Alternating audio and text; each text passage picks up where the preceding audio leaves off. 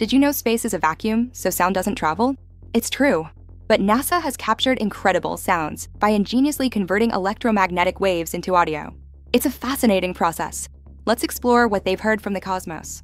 From the Voyager probes, we hear eerie plasma waves, almost like whistling winds echoing through the void. Black holes sing with deep gravitational hums, resonating across light years. And Venus roars with powerful planetary winds, a symphony of atmospheric forces. These aren't real sounds in the traditional sense, but data beautifully turned into symphonies of the cosmos.